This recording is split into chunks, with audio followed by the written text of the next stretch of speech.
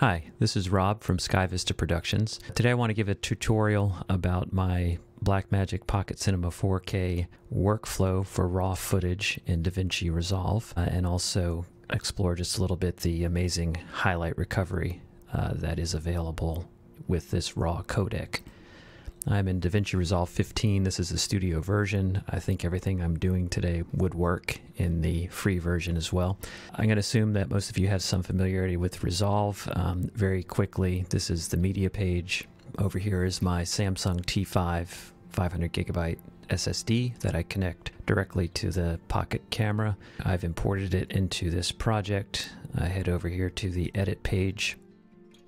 This is a particular clip that I'm going to work on and show you how we can recover some of these highlights up here. Is we're going to head over to the color page. Typically, I think when you go to this color page, what you're going to see is the decode using project is set on, which will gray out all of your parameters here.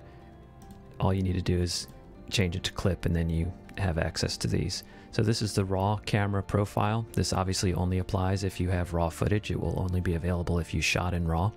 I did shoot in the film setting on the Blackmagic camera, Cinema DNG 4:1 raw.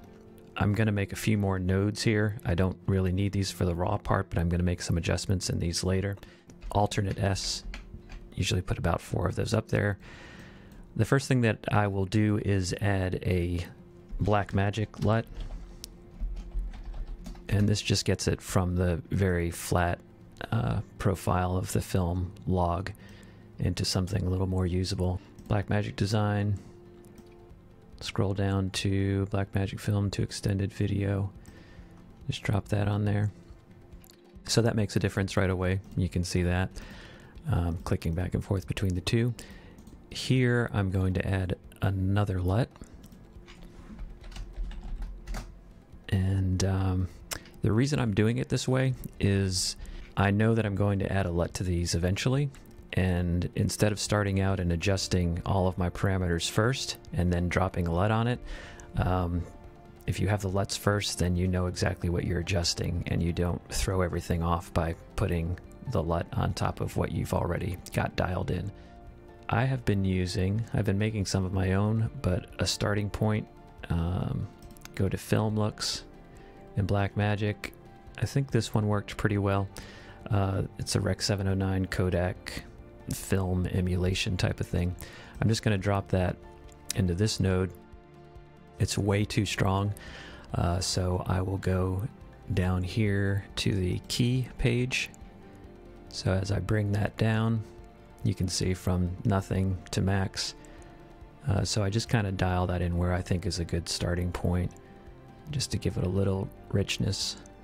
Probably somewhere around there is fine. So once those two LUTs are there, now I can start making my basic adjustments in the raw settings. Here is a beautiful thing about raw. White balance is adjustable in post, completely non-destructively. It's as if you had just done it in camera. As shot, it looks a little blue to me when I do that, maybe because I was just looking at the cloudy setting, but obviously it was a cloudy day. I will go to cloudy. That looks pretty good. Generally speaking, as you go down, these warm up from daylight to cloudy to shade. So shade is going to be the warmest setting. That looks pretty good. I might compromise and just go with cloudy, because I know I don't have much saturation in there yet, and when I add it, it's going to really pump up those orange colors. ISO is set to 200, which is probably pretty good. I guess that's where I shot it. It was an overcast day for sure, but I can change that non-destructively as if I had done it in camera, which is why I shoot in RAW all the time, because I can make mistakes with my ISO when I'm shooting and fix them later. 200 is probably pretty good. Just looking at my scopes over here, that looks probably about right. You can see the highlights are clipping, but we're going to work on that. I do suggest that you leave, even if you're shooting at a low ISO. I don't shoot at 100 ISO. I shoot at least, 320, maybe 400, so that I have some latitude, even as low as 200, which I think I did in this case. But that way, if for any reason I feel like I need to go darker, I have some room to go down. So I leave a little bottom open for that. Color, temperature, and tint, those are just a product of what you select over here. I'm not going to mess with those at this point. I really don't change the exposure ever. Sharpness I will leave because I think it's fine. Highlights are at 34. Let's bring those down to 0 for right now. Shadows, color boost, saturation. Here's an interesting thing. On this saturation, I was completely blown away by the amount of saturation that I can add. I'm going to hit alternate F just to get us to a bigger screen that we can see. If you're not familiar with this, I'm using my scroll wheel to adjust the size of the window. I've got that saturation now cranked up to 100%, and it's too much, but it doesn't destroy it, which, you know, shooting in any other codec, it would just be ridiculous and clownish looking at that point. So I have been routinely setting saturation on my raw footage at 70 and 80, I think, without a problem. I'm going to leave it about there for now. I typically adjust the shadows more than the gain. They're both low end. It's my understanding that the shadows do not mess with the midtones and the gain does. I'm sorry, the lift, I meant to say. But when I look at the scopes and make those adjustments, they look like they're kind of doing pretty close to the same thing. But I do stick with the shadows, bring them down a little bit, just because I like that richer look. I'm not a big fan of the low contrast look. I know it's really popular, but I like a richer look to my footage, and you may disagree, and that's fine. That's a pretty good basic adjustment. I'm going to toggle off. So we went from before to after, before, after. So it's looking good, but I do not like washed out skies. So we're going to see what we can do about that.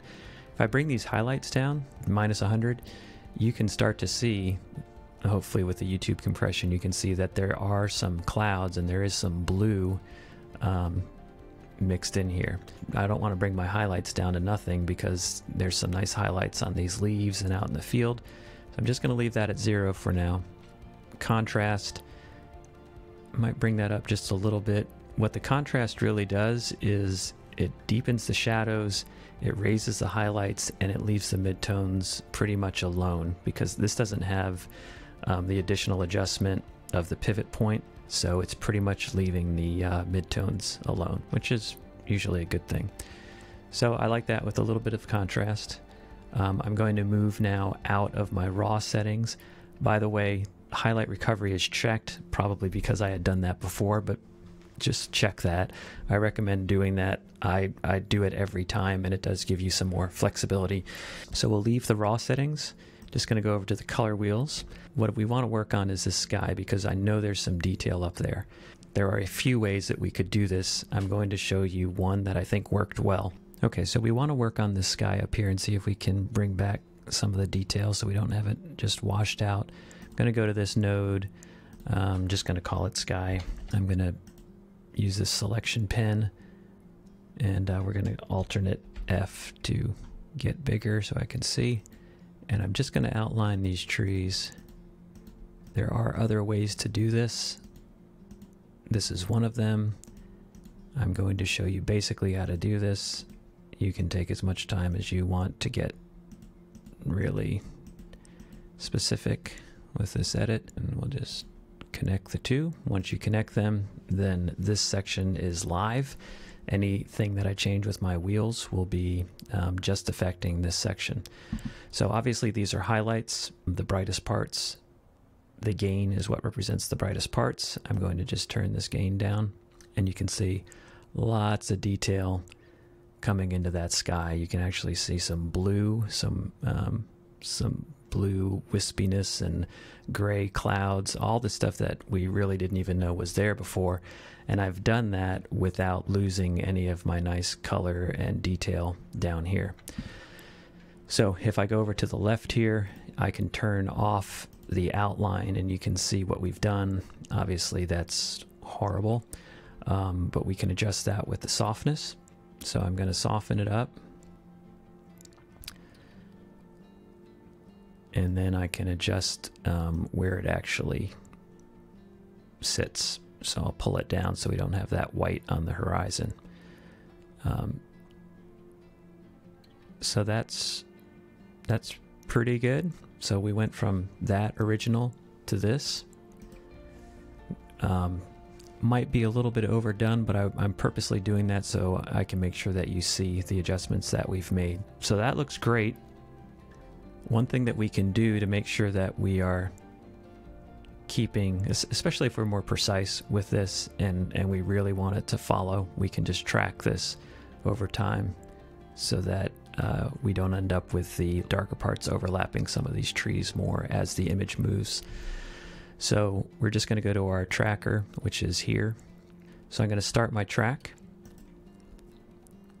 Resolve does an amazing job. As you can see right at the end, we had this extra little spot, so I'm just going to drag this to the end point so it's covered, and then I'll track it backwards to make sure that we don't have any problems on the other end, which you can see we do. So again, I'm going to fix that. Just start to track the other way. Make sure we're good all the way across. Okay.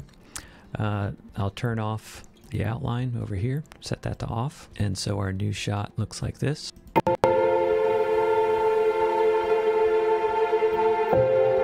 Okay, so if we go back to that, I'm going to toggle that on and off. That's the original washed out sky. That's with a prettier sky. You can see there's some issues here that I would work on more, and I wouldn't do it this much. You can definitely go overboard, and it starts to look like a really bad Photoshop HDR. Looks like a silk unicorn painting or something, so you don't want to do that. Obviously, you want it to look natural, so I would pull this back. I just want you to be able to see what we did. So one final thing I want to do is, now that we can see some of these colors, I'm just going to bring a little more blue into my gain.